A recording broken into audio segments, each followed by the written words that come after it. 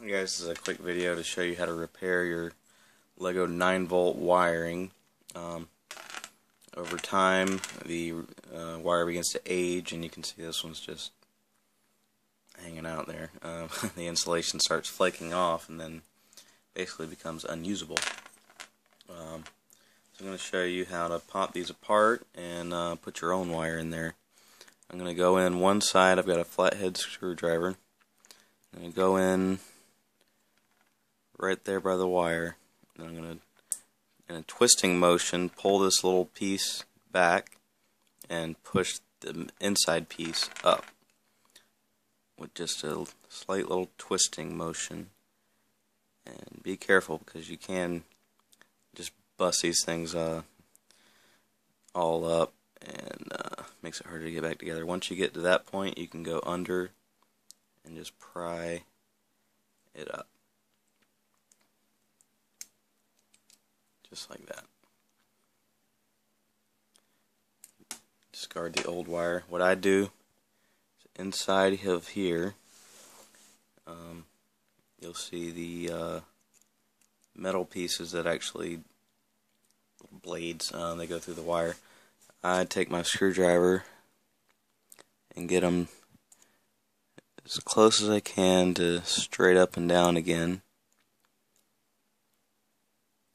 And make sure they're not gonna short out. The bottom piece is good to go. So now let's take new wire. This is 24 gauge speaker wire. You can use any wire you like. I would think 24 and 22 would be the best gauge wire to make sure that you that everything goes smoothly when you're trying to get it into the connector. Alright, so let's take new wire. I'm going to set it in there, leave a little bit of overhang on the other side, because you're going to take your screwdriver and push it down in there. It doesn't have to go all the way down in there, but it just helps you get started.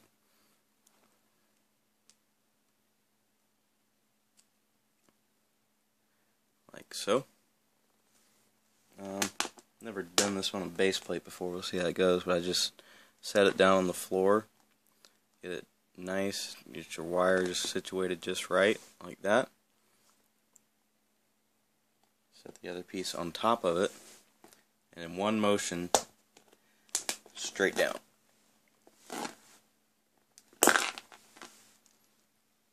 And then you can make sure it snaps all together. Sometimes I use a screwdriver. Push the other side in.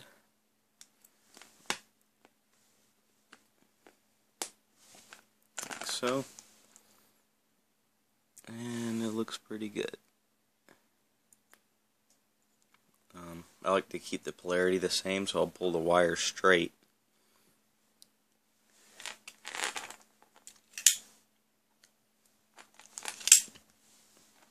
And now we're ready for the other side. So, finish pulling this one. I've already got it somewhat apart already.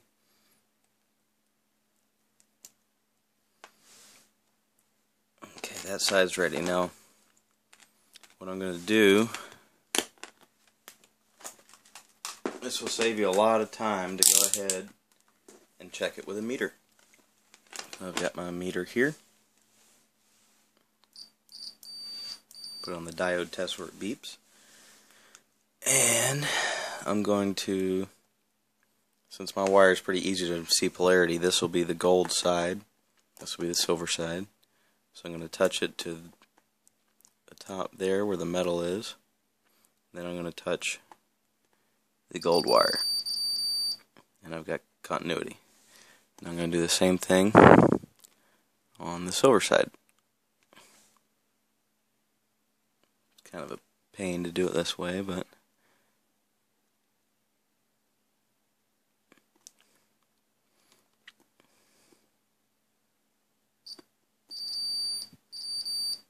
alright, that's good enough. And also, make sure to test across them from one side to the other. make sure you don't have a short. So that's you know, once you get it down and you've got some practice done, you can get it done in one swoop like that. I know this side is good. What I'll do from there, I just take a piece of Lego, anything, to mark that side, because this is the side I just done. It's good, there's no short, it's got continuity on both sides.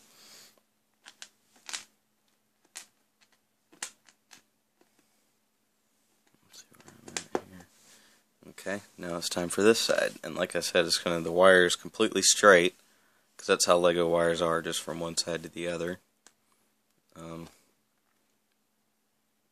Doesn't really matter, but it just helps you to keep your polarity straight if you're running, maybe running two motors, and I don't know, that's just the way I do it. Now, just like the other side, I've got it ready. Now, let me bend these straight again and just make sure they're straight up and down. Not going to short out. And that looks okay. Put it on. Just like that. And I usually start with the far side, kind of, because that's where the wires actually punch through on the far side. Alright, we are completely snapped in. Now, the real test.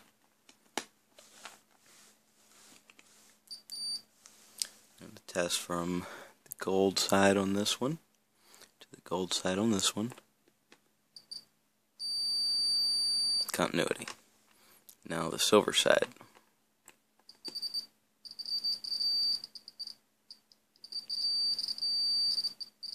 That's good enough. It's a little flaky, but that's really kind of a meter and just a lot of things adding up there. Now we test again for a short.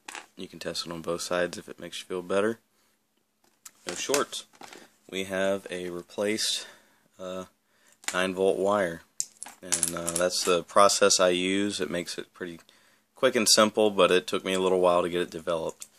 One other thing I'll show you, I've got several sensors here. Rotation sensor,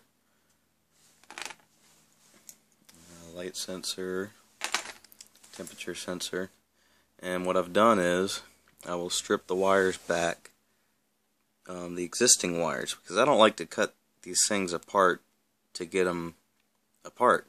You know, I like to keep them, you know, this is in pristine condition except for here out. What I do is I cut the existing wire up to maybe, you know, here. Just give yourself some room to play with, definitely. Strip away the insulation, which is probably already gone. You're just going to pull it away and have the exposed wires, and you want to make sure that you keep them twisted separately. You're going to have two sets, and you've got to make sure they're not shorting out, and you know, the strands aren't going over into the other side. And from there you will solder and heat shrink your wires. I'm assuming you're already familiar with that. There's tons of videos on YouTube on how to do that. And you want to keep it straight to your connector. The bottom here, wire goes straight. And that's how I do that. I can do a video if you guys want to go a little more in depth. But, you know, on this part right here, maybe I'll do that later. Next time I have to fix one of these sensors. But it'll save you a lot of money. You can have as long as you want, basically. Lego 9-volt cables. I buy them on eBay, you know, tons at a time with that are the insulation's gone. They're worthless to somebody else, but you know, with a little time and effort, they're good to go again. All right, thanks for watching. Let me know if you have any questions.